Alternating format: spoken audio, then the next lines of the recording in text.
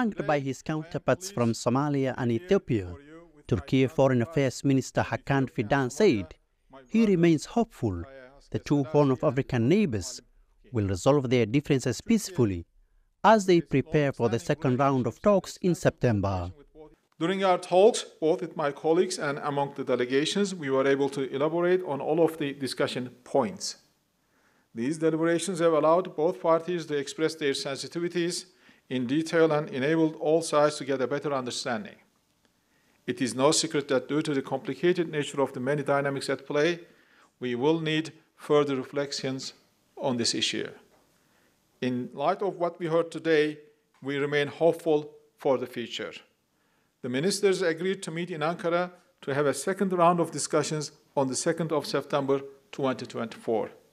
Although there were no direct talks between the two delegations in the first round in Ankara, the Somali president is optimistic that the relations between the two countries will return to normal once the differences are resolved.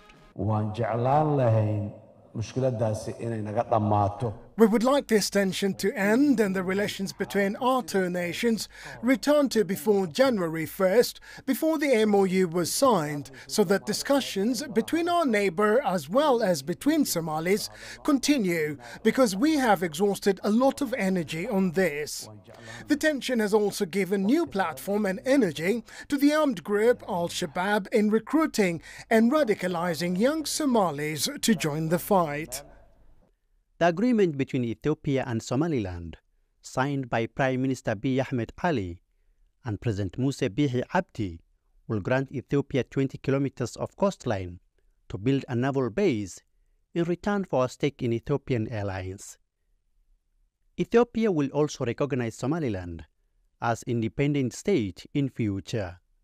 Somalia insists that the MOU between the self-declared state of Somaliland and Ethiopia is null and void, since it violates its sovereignty and territorial integrity.